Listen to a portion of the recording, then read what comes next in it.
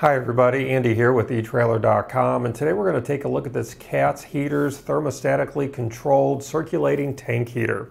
Now, to confirm if this is going to work for your vehicle, take advantage of our vehicle fit guide here at eTrailer.com and input the year, make, and model of your vehicle. And our fit guide will let you know if this will work for you or if we have something comparable that will work for you.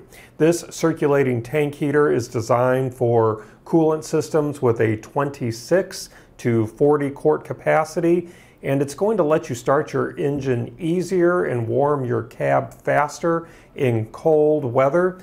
Now, heating your engine coolant is going to keep it from thickening and freezing, resulting in more reliable startups and smoother operations altogether. It's also going to lessen the workload and extend the life of your vehicle's battery. And because starting your engine when it's warm creates less condensation in the engine block than starting it when it's cold, your engine will get better initial fuel vaporization, which causes fewer emissions and less pollution.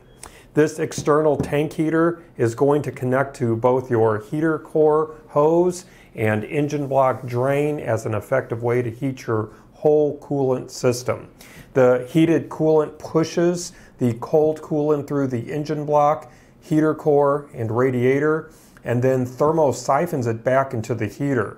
The heater's internal thermostat is going to automatically shut the heater off at 175 degrees Fahrenheit to keep the coolant at an optimal temperature, which allows it to heat safely overnight. So as a result, your coolant system will be preheated for a smooth startup, and your cab will heat and defrost faster, and you won't have to worry about frozen hoses.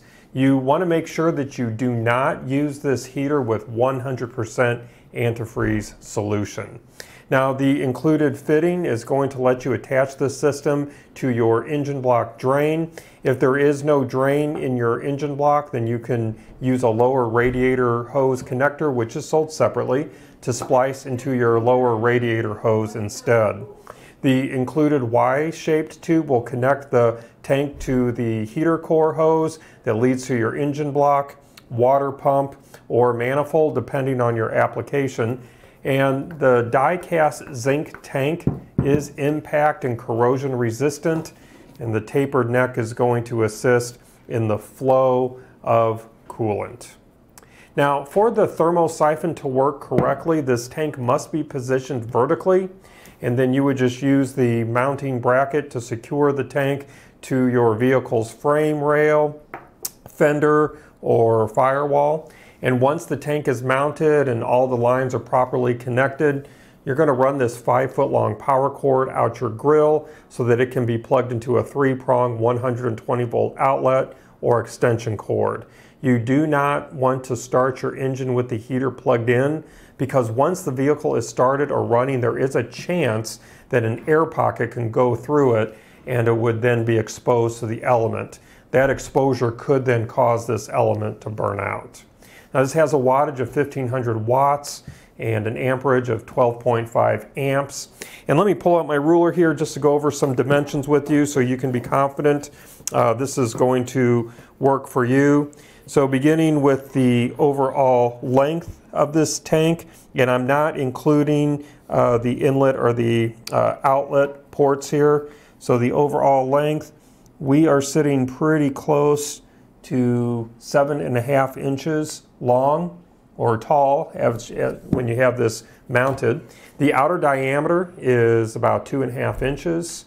And then the inlet and outlet, they are both right at about 1.25 inches, as you can see right there. And then the outer diameter is 5/8 of an inch. So you're going to get everything that you see here on the table before me. Along with this heater, you're going to get 6 hose clamps.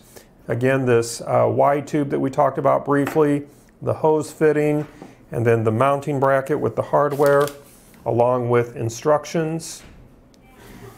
And that's going to conclude our look today. I do hope that it was helpful for you. Again, my name is Andy. Thank you for joining me.